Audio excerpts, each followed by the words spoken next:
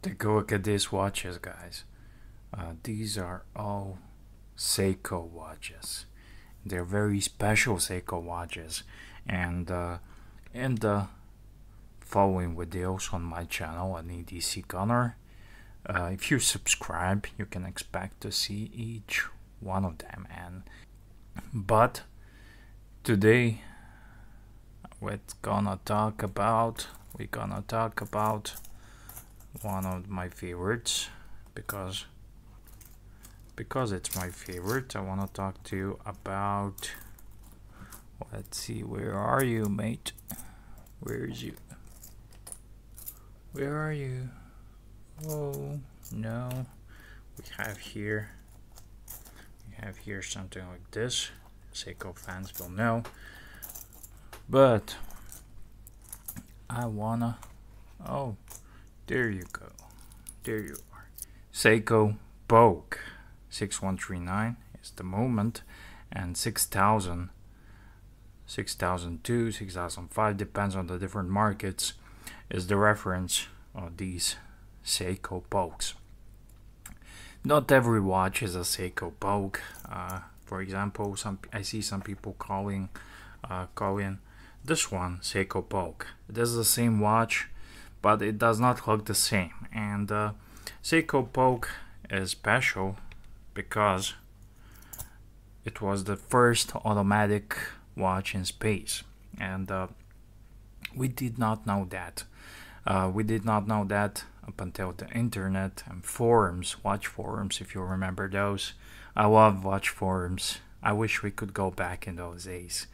It was something magical with these watch forums, and some of the watch nerds, like you and me, on one of those watch forums, they were checking out some space photos, and they noticed a different watch next to a Speedmaster moon watch, Speedmaster Professional for Omega. They noticed different watch on Colonel William Pogue's hand, and soon enough someone wrote to him. It was confirmed, and whatnot, and they learned that it was this Seiko. Well, not this Seiko, but it looks the same. The true Pogue has a water resist 70 meters here, and it says here up down automatic, but it has a yellow sunburst dial with a Pepsi bezel, and original Pogue, Seiko Pogue worn from Colonel William Pogue, was sold at the charity auction for around, I don't know, 5K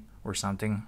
Do not quote me on that one. So it has a neat story. So the story is, from what I heard, I cannot tell you because I'm not him, is that prior to getting standard issue moonwatch, he trained himself to operate chronograph on this Seiko, and he had a Seiko like this. Oh, it was the Pogue. We need some power reserve on this guy, and yeah, he trained himself to operate this guy, and he wore it on his other hand. Basically, he snuck it up there. So that's a cool story. What's cool about this watch, other than the story, and what's cool about the Seiko chronographs, is, first of all, you cannot but not to admire this yellow dial. It's so quirky and funky, this watch. It's incredible. It has a Pepsi bezel. I think this is like the first Pepsi bezel. I don't know, but I heard that people are saying this is the first Pepsi bezel. After that, Pepsi bezel became like the thing. Anyways, so the movement inside is one of the Seiko's first automatic calibers. You know, the Zenith El Primero, like the El Primero first, is the first automatic chronograph, but at the same time, in '69, somewhere in Japan, they were developing the Seiko automatic chronograph. Also, the Hoyer with some other partners were also developing the Context.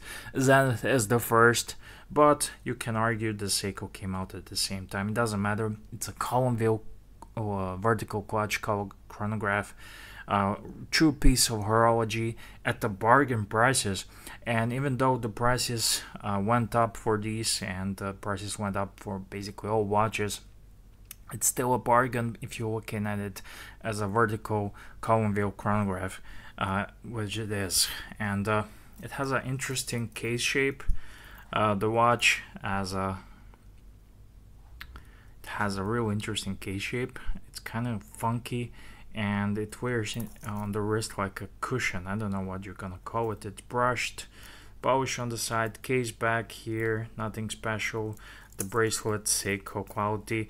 And I have to tell you one thing about these watches. This is inner rotating bezel. You have a decameter scale on the bezel. The minefield of these watches, if you've been following my channel, you know that a couple years ago I purchased one Pogue. This is not mine. Purchased one Pogue, and it was completely aftermarket. I didn't even think about it when I bought it, and some of you pointed out that to me. I still love that watch. It was beautiful and everything, but having learned that it was completely aftermarket, the dial, you can tell this dial has a lots of patina on the loom dots and everything, so you can see it has some age to it. So I know the people can artificially age them, but you can never really be sure, so I'm not really sure. Bezel inserts are standard aftermarket, even bracelets. And yeah, that's the minefield you are getting into. I purchased that Pogue. I was very happy with it, but once I learned it was aftermarket, I got rid of it. The one thing on these Pogue watches is the crown has recessed. The crown is recessed, and it has a here indent. I don't know what you call it. It has an indent here, so that's the original crown. It's not signed, and it's very cool. So yeah, you can see it on my wrist. This is a 41 mil chronograph, and on my 7.5-inch wrist, and it works well.